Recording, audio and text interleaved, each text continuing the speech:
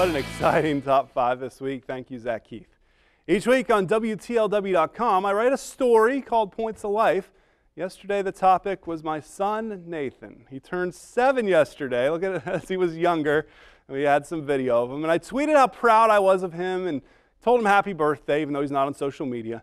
Arian Faust favorited that tweet, and that reminded me how much purpose one life can have, even a young life. I shared Nathan's story at the first ever Liberty Benton FCA meeting several years ago, and Arian gave his life to Christ because of it.